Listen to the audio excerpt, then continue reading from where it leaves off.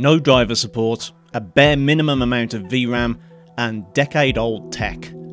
The R9 290 has defied expectations for many years, avoiding the landfill by its sheer quality and forward-thinking design. Now, in 2022, the Scalper pandemic has gamers dragging old graphics cards back into service once again. However, with the latest games designed with the new console generation in mind, has Hawaii finally been rendered obsolete?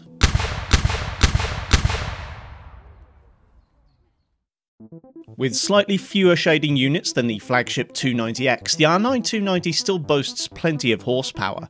On paper, this card should compete handily with the more modern RX 470, though to make sure its forced obsolescence isn't unnecessarily kneecapping things here, I'm using Adrenalin 22.1.2 drivers from January this year. How am I doing that, you ask? After all, weren't you just whining about how AMD discontinued support for this and all other early GCN cards last summer?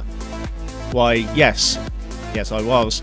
I talk more about NimeZ modded drivers in the video linked below, but briefly, if you have a GCN 1, 2 or 3 based card like this one, this driver package backports new drivers to work on your now unsupported card. If you don't have these drivers, you certainly won't get the same level of performance as I do in every game. Notably, Halo Infinite is practically a slideshow on legacy AMD drivers. Unlike last year's video on the 290X, I'm testing the R9 290 on 2 test bench configurations. First using an overclocked 6-core Ryzen 5 5600G, and then using a quad-core stock configuration to more closely represent the average gaming PC according to Steam's hardware survey. Given that the R9 290 is approaching the PS4 Pro in terms of performance, it's no surprise that it can run God of War quite nicely at 1080 original settings.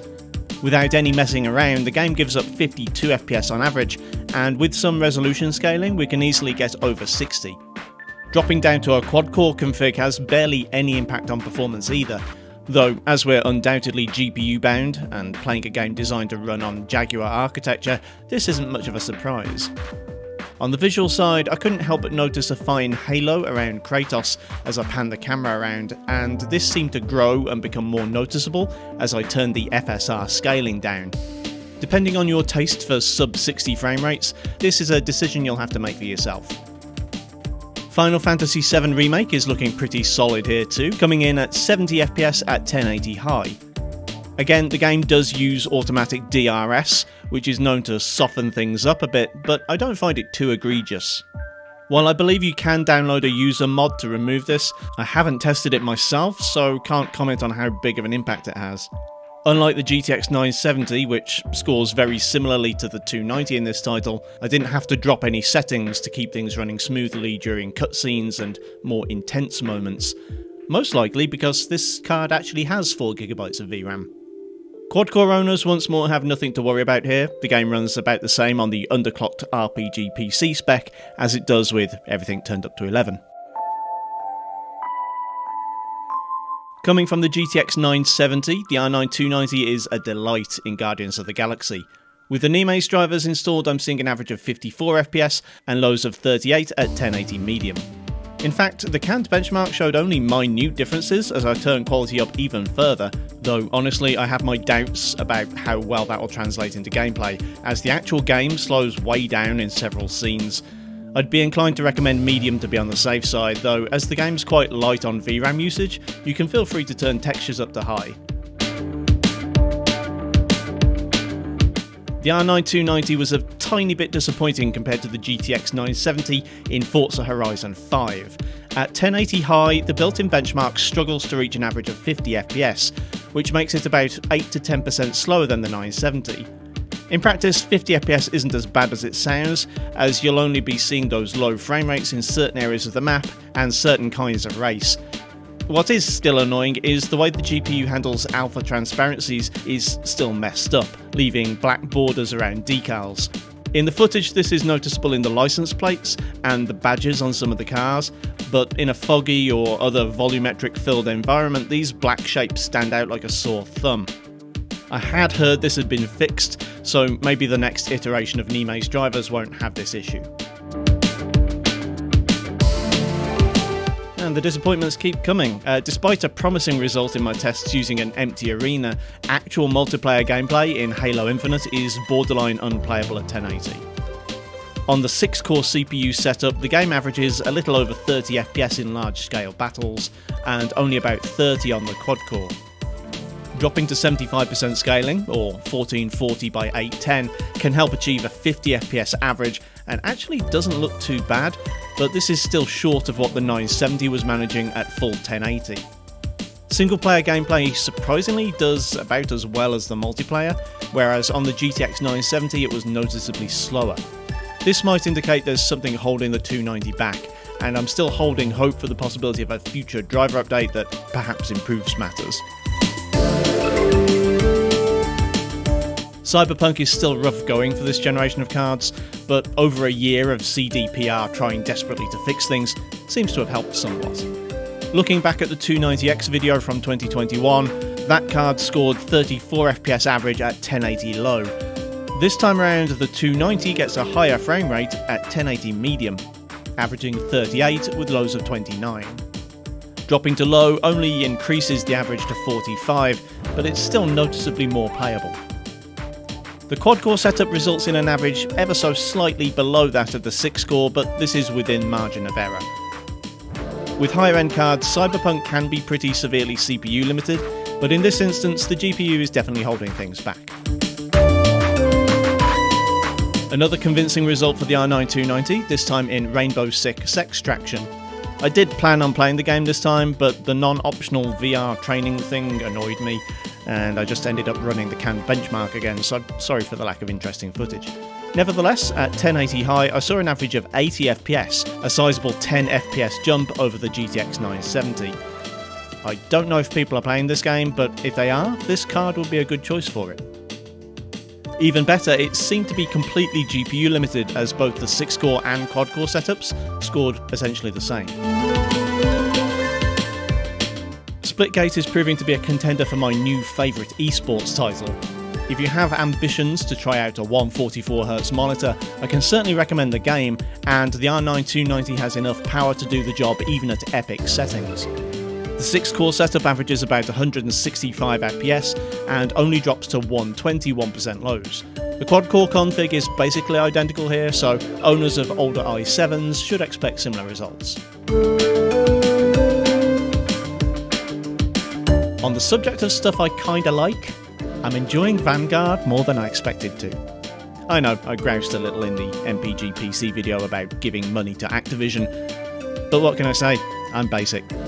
Different maps give a pretty big swing in terms of average FPS here, but on the whole we're looking at about 90 to 100 FPS at 1080 medium with quality FSR enabled, regardless of whether the CPU's an overclocked 6-core or a stock quad-core.